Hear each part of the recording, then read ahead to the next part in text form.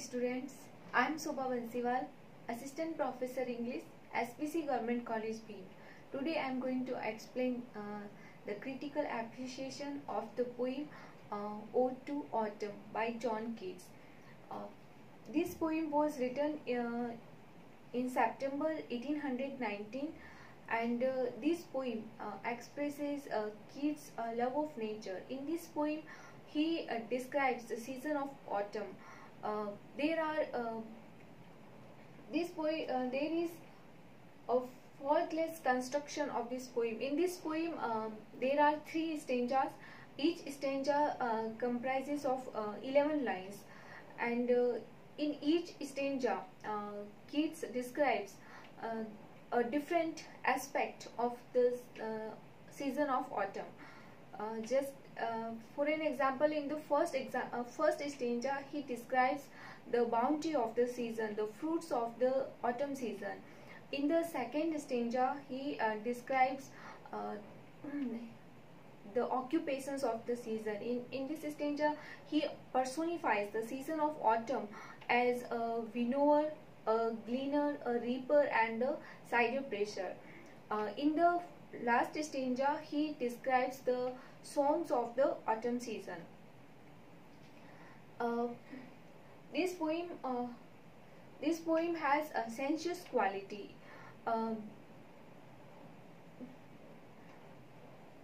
As Keats was a romantic poet, his poetry has all the characteristics of romantic poetry, such as sensuousness, pictorial quality, and love of nature, etc.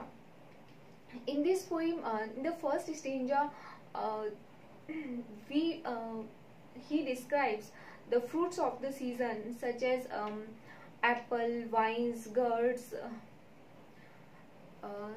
with sweet kernels in them, and honey. All these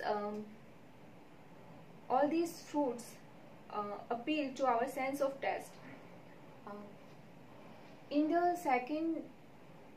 this stanza, he describes various pictures of sights of nature which appeals to our eyes, and in the last stanza, he describes the songs of the season which appeals to our sense of hearing. For an example, he says that in the last stanza, he describes the songs of the season, such as twittering of swallows, chirping of crickets, and whistling of robin redbreast, and bleating of lambs. All these appeal to our sense of hearing. So the whole of poem is full of sensuousness. Other characteristic of this poem is its pictorial quality, or its imagery. In this poem, he presents picture after picture before our eyes. For an example, he says that all the branches of apple trees bend towards the ground because of the load of apples, and there are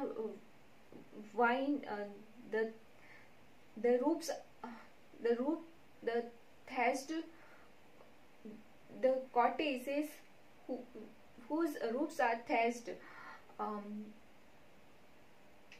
are overgrown with vines, the vines of grapes. Means the roofs are thatched with vines, and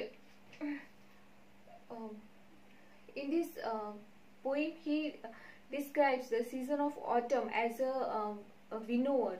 He personifies the season of autumn as winnower who is sitting carelessly on the granary floor in the field, and whose hair are lifted by the air.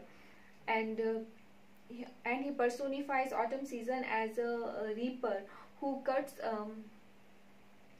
uh, crops, uh, but goes to sleep due to intoxication of fumes of poppies, and her works remains to be undone. Uh, and he personifies autumn season as a gleaner who goes towards her home, carrying a load of crops which have been cut on her head, um, and as a cider presser who is watching intently the drops which are coming outside of cider press, in which she is making the juice of apples.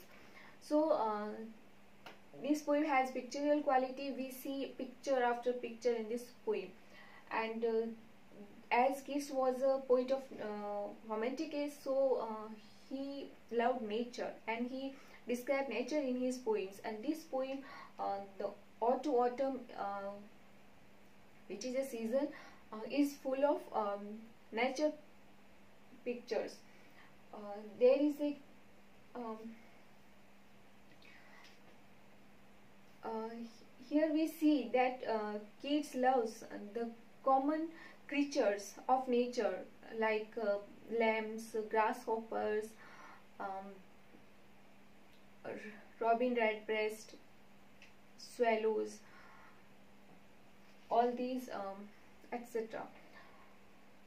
In Keats' love of nature has a Greek quality also, because Greek people personified objects of nature. In the same way, Keats also personifies objects of nature, as he presents them as human beings. And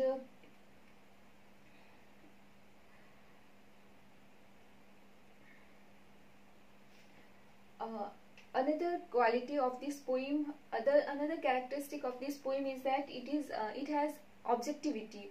Uh, Nowhere in this poem Keats expresses his own emotions, um, his his own feelings.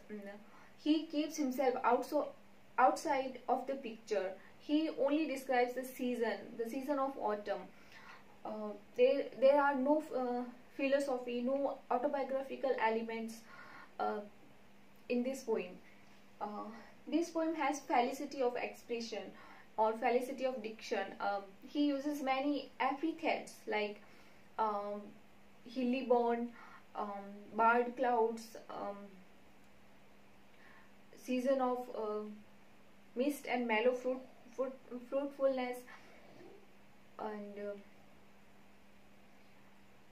etc. So this poem, which was written in September 1819, it is a description of the season of autumn. It shows Keats' love of nature, and it shows his characteristics as a poet, such as his sensuousness, his love of nature, his pictorial quality, and felicity of expression. Thank you.